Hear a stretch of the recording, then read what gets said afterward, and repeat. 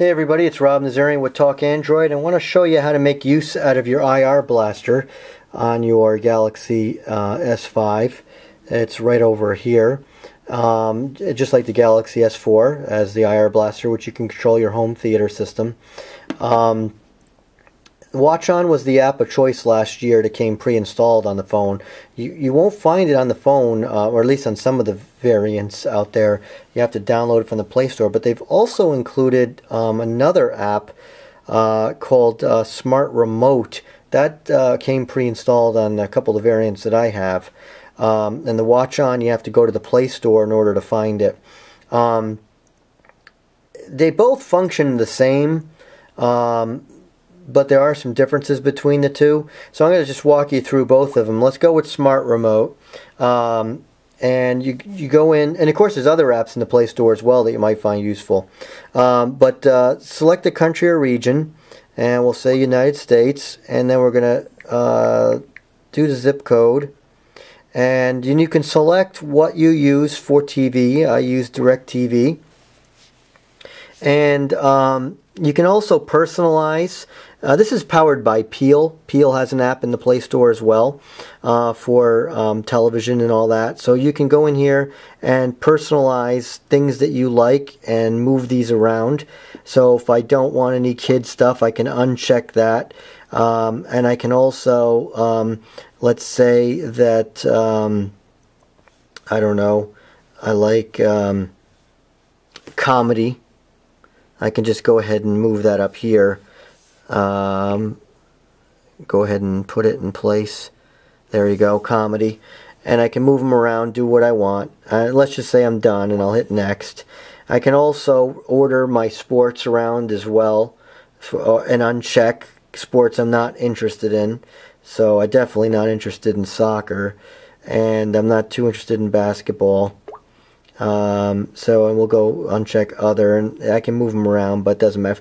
Football, it's not football season now anyway, so, and go ahead and hit next, and then I can, it can enter my age, if that stuff if I want. I'm not going to bother. And there's the Peel disclaimer that's powered by Peel, and I go ahead and agree.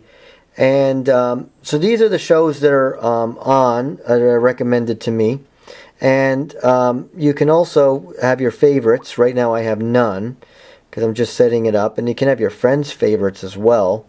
And you can add favorite channels here. So you can go in and add whatever channels you want. You can search for them.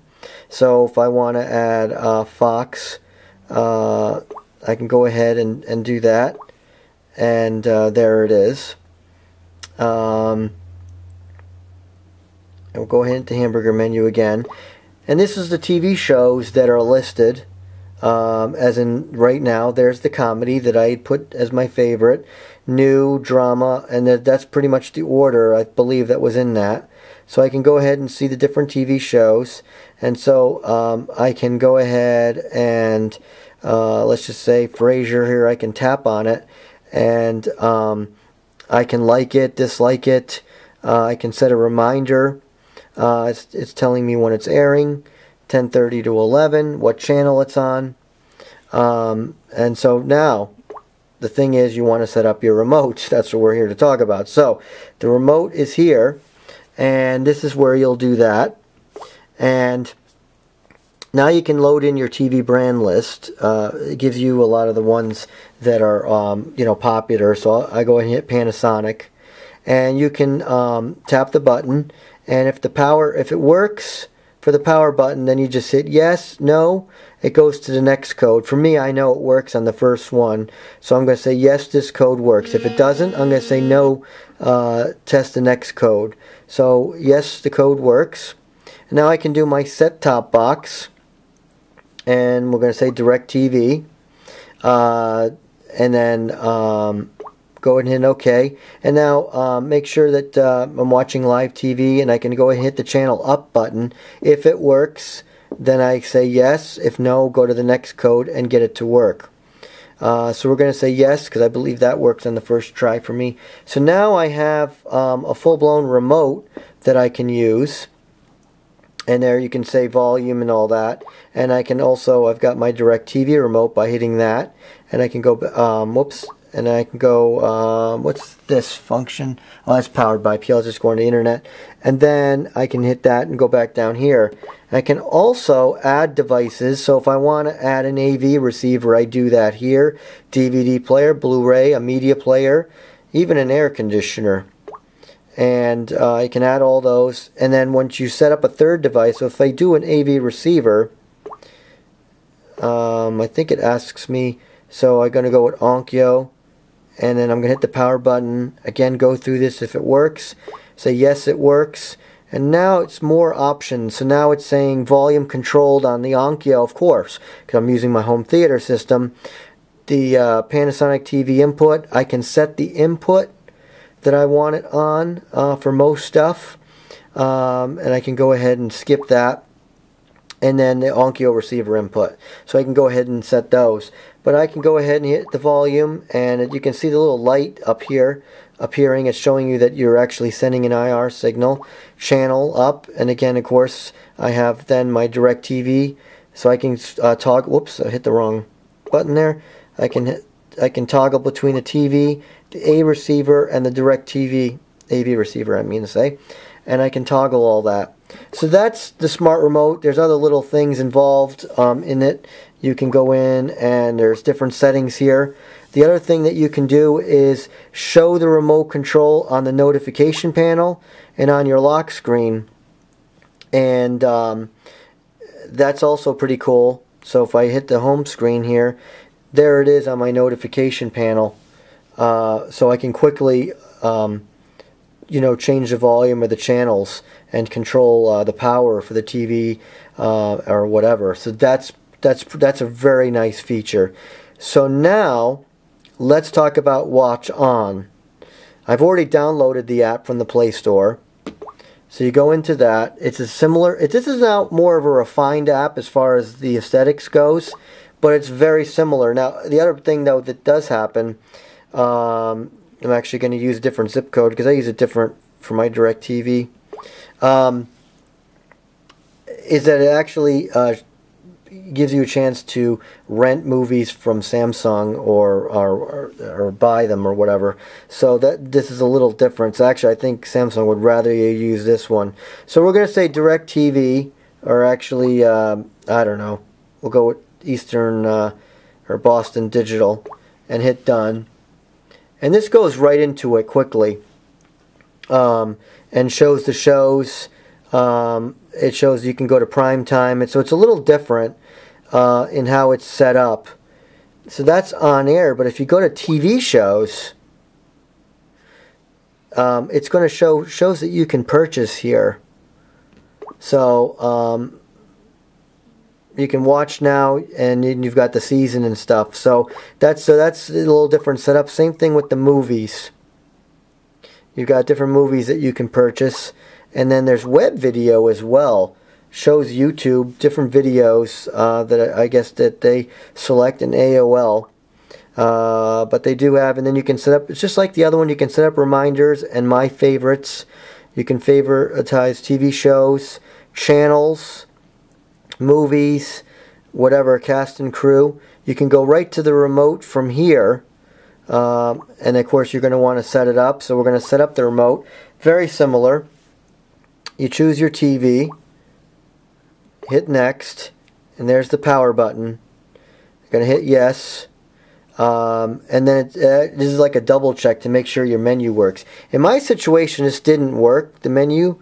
And so it was wrong. But this one you can actually search for the model number of your device, and then it'll be precise. That's actually the best way to do it. I like that. So you can go ahead and do that, and then because if I said no, it didn't give me another one for whatever reason. It just goes you search for your model there. So go ahead, or actually I can do it. For whatever reason it didn't allow me that the first time, so you can hit the menu a couple times, and I'll hit yes. Okay, so now that's next. I can go to DirecTV. So again, it's the same setup. Hit the power button. Is it yes or no? Yes. Now I'm going to select the info button to make sure that works. It will say no, it didn't work. It gives me another code. I hit that. I can say no again, but I'll say yes, and that's now done. And so now I have this remote set up, and of course, it's very similar. I hit go up, and I can then select. Whoops. Go back there. I can select the STB. That's for the DirecTV. And go back and settings. It's a little different here. I can add rooms. I forgot to show you that in the other one. I can add rooms. I can create a parental passwords as well for anything that's R-rated or PG-13. And I also can show remote on the notification panel and the lock screen if I want. So, you know, that's pretty cool. And I can add favorite channels right here. And go back in here. Edit favorite channels. So I can go in here and do that as well. And go back out. Go back to on air. You have settings over here. Oh, that's the same settings. And so you add a room. I mentioned that. Oh, go to room 1 here. You can change your zip code, and you can add a device here by going into the room. So when you just tap in the room, what you're using right now, you go to add device, and now I can add an AV receiver like I did before. Less options in this one. And that's pretty much WatchON. You can also search for things. So I can type hit Bates. I can do, you hit the remote here, WatchON TV, and it changes the channel. And that's, you know, pretty much it. The other thing is, I want to just go back to the smart remote and go out of settings here. Channel guide. So you can also go in and look at all your channels as well. And select by channel, and of course you can quickly go to your remote. And as I was showing you, now both of them are on the notification panel, and on the lock screen, it'll be on the lock screen. I think only one of them shows, and that looks like it's the first one, smart remote.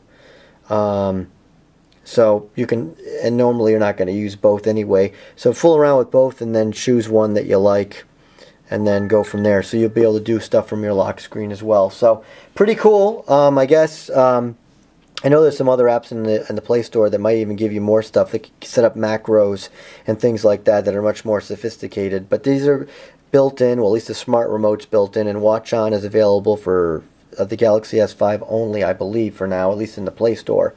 It's on the other devices, but not downloadable from the Play Store, unless they might have updated that since when they first uploaded the app. But so that's it. That's smart remote and the WatchON app. So I hope this helps. Thanks for watching. This is Rod Nazarian with Talk Android.